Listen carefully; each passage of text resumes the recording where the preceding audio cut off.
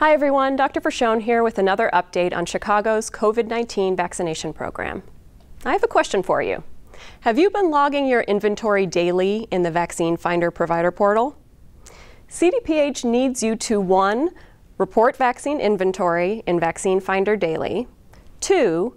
Enter doses administered into iCare within 24 hours of administration, and 3. Fill out your vaccine order forms a week ahead of delivery.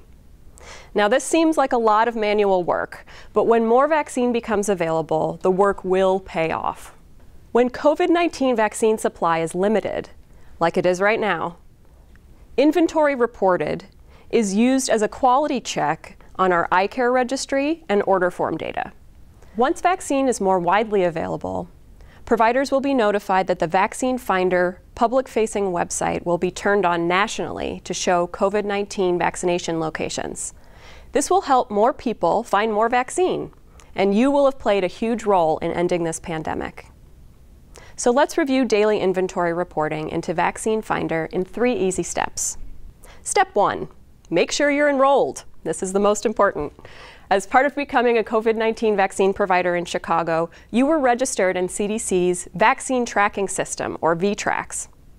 Providers registered in VTRACS receive an email from the COVID Health Provider Portal and instructions for completing the enrollment process.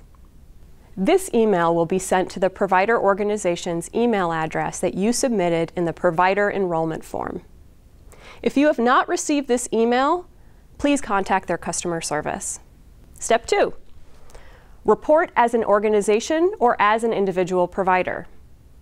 If you are an organization with multiple locations, when you completed your COVID-19 registration and created an account in Vaccine Finder, you decided whether you would 1. Report daily on-hand inventory on behalf of all provider locations, such as a clinic headquarters office reporting on behalf of satellite clinics, or 2, that individual provider locations would be responsible for reporting this information themselves.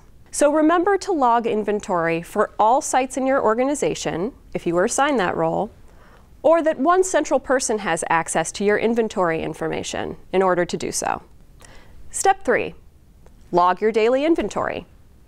So when your account is set up and you have received vaccines, log into the provider portal to submit daily COVID-19 on-hand vaccine inventory. You can report your inventory in doses for your location or multiple locations via manual entry or batch upload. This shows an example of manual entry. Hit the Update Vaccine Inventory button and then click Edit to enter your daily inventory. It's that simple. If you want to batch upload your inventory, which could come as a result of an electronic health record report or EHR report, hit the File Upload button and upload your inventory spreadsheet.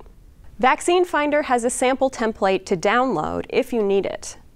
But you can also create your own Excel spreadsheet to include certain columns, such as NDC number, the medication name and quantity remaining at the same time each day.